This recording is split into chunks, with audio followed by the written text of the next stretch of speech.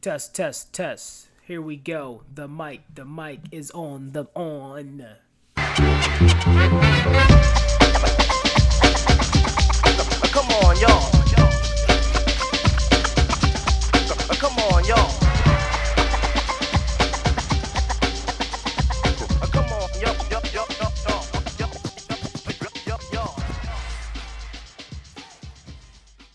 Hello and welcome to another episode of Gymnasticsville. I'm your host, MIdknight Robin, and we're here for another episode. This time we in OKC, and today was the day. It was the Junior Olympic National Championships, hosted by Bart Conner Gymnastics at the Cox Convention Center in OKC. It was going down today. Today was day one. Great level of gymnastics to see the Junior Olympics. I mean, when I think of Junior Olympics, I think of the biggest meet of the year for the juniors on the men's and women's side. But today, we were checking out the men's, and it was some exciting gymnastics. I just gotta start off with that.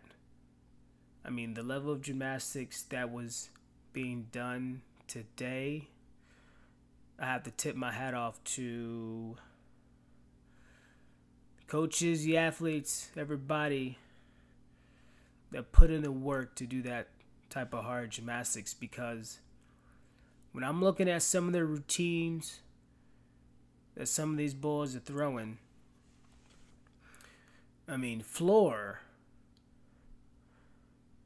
See, back in the day when we did gymnastics, at least when I was doing it, I don't know, but some of our passes, we would load up the first two passes, but there would be like a light tumbling pass. But now it seems like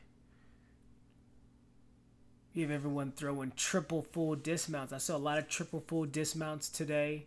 I mean, that was great seeing that on floor. I mean, just a lot of triples. There was someone that actually threw a triple back on the floor today and landed it. I gotta find out who that was. I'm gonna come back to y'all, Gymnasticsville, when it comes to that one. When I find out who that was, it just happened so fast. It was like boom. So I'm gonna get back to everyone in Gymnasticsville, and if you guys know who that is, definitely let me know on Instagram, email, whatever. But we gonna make that happen. But he did the triple, and it was crazy because the triple is one of those skills that everyone wants to see, but are you athletic enough, and are you agile enough, and do you crazy enough to a certain extent, and good enough to throw that triple, 3 flips in the air? And today it was thrown on the floor. Yes, that last session 3. So all the sessions were great. There were highlights all around. Today was the level 10 session, all age groups, and in Oklahoma City, it went down. I mean, what else was going on today that really struck my eye? We're going to get to the results in a little bit. See a lot of coaches still producing great athletes on a high level. Shout out to Cal Booker out there. Boom. He has some great gymnasts. Every one of his gymnasts look good. He's always has good gymnasts for a while. Okay? Alvarez had great gymnasts. Cypress had great gymnasts. 5280. They threw it down. Man. And today was just day one. Tomorrow's like the level 9. So that's a whole another set of gyms and athletes that are really going to be looking to really make bid for the national team. And that's really what JOs is about. JOs is the biggest competition of the year. And it's an opportunity for these athletes to finally see the fruits of all their labor and their hard work in the gym. So have an opportunity, go out to JOs, make that national team. I'm sure for a lot of these athletes, when it's their first time going, this is like the real deal. And after you've been there a few times, you kind of get the hang of it, and you're like, yo, is this going to be the year where I'm going to kill it, and then I'm going to, boom, make the national team? Because everyone's going. If you're going to JOs, to a certain extent, if you're JE in the junior league division, then you're looking to go out and try to be on the national team.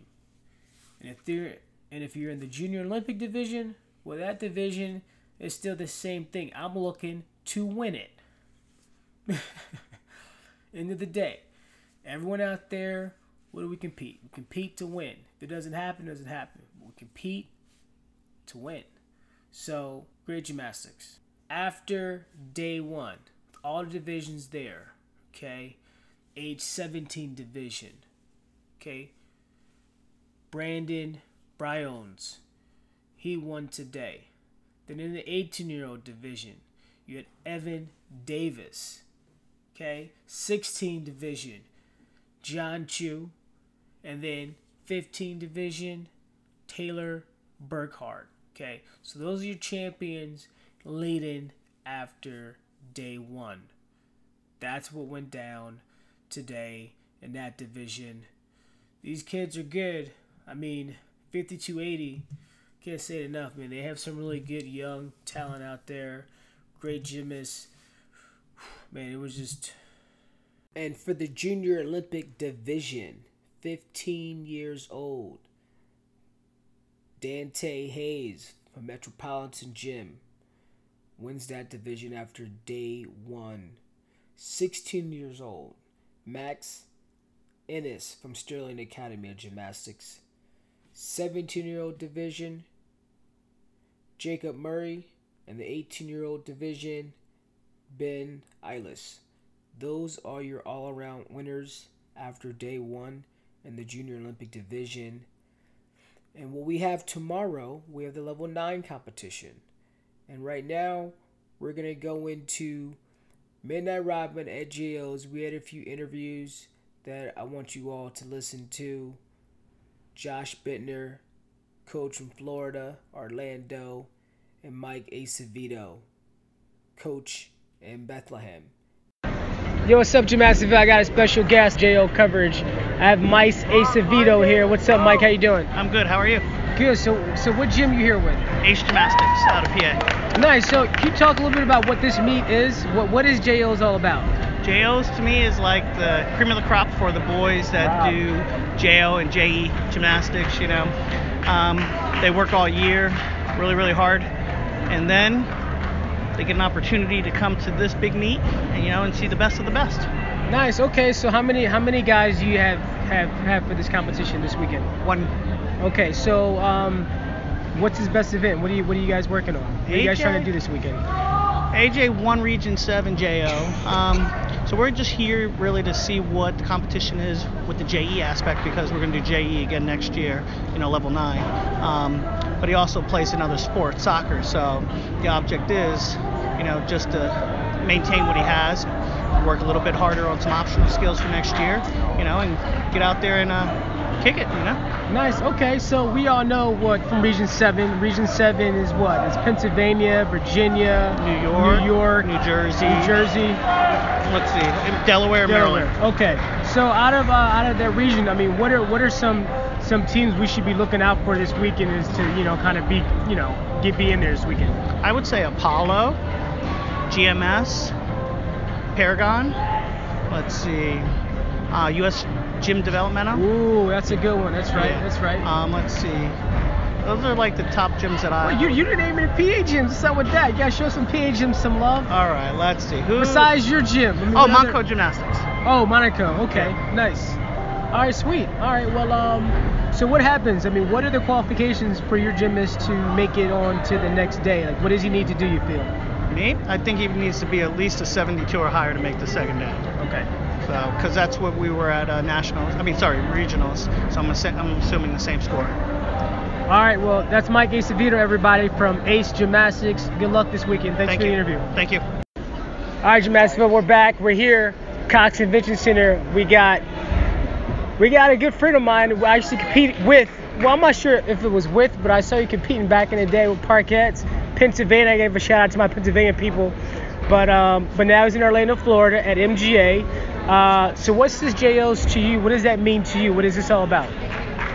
This competition means a lot to me. It brings back a lot of memories for my history of gymnastics. It's like coming back home. My senior year nationals was right here in the convention center here in Oklahoma. Really? So, wow. 3 of my boys have their first national championships where I finished my national championship. So it's quite the emotional ride this year. I also have 5 boys out here. So the national championships means a lot to these boys. It means a lot to a coach.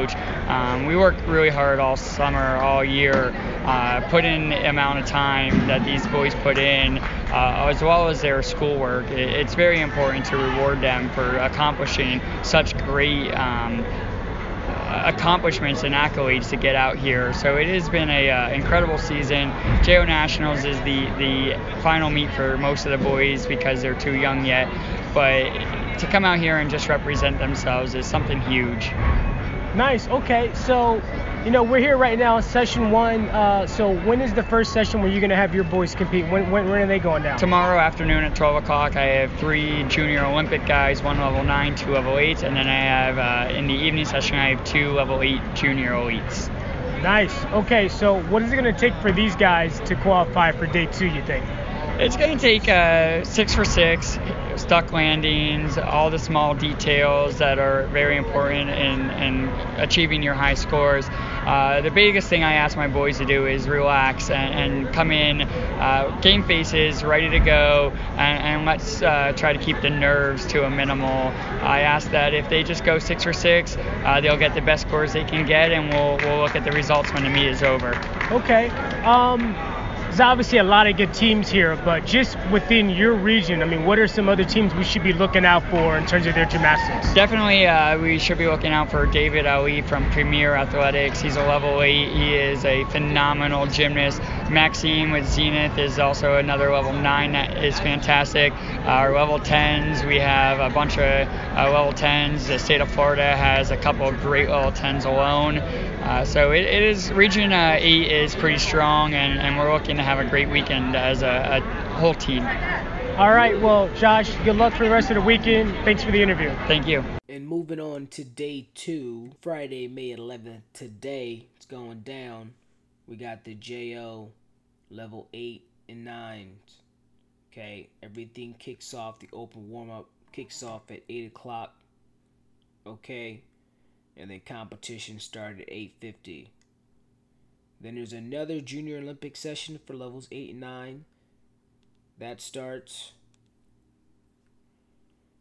12:15 for open stretch. And then competition starts at 1 o'clock, 1:05. And then the JE level 8 to 9s, their open warm-up starts at 4:30 and competition goes down at 5:20. So today, this is a review from the level 10 session, all the age groups, and then what's next up with day 2 with JOs as a level 8 to 9s. And we'll see who's gonna thrive today. But and I'm MIdknight Robin, and that's a wrap for the JO updates of day 1. Stay tuned for more JO coverage to come. I'll see you next time. When you have a passion for acting, dancing, acrobatics, rather singing, you have the practice for the challenge you're bringing on yourself. Cause believe me, it's hard when you're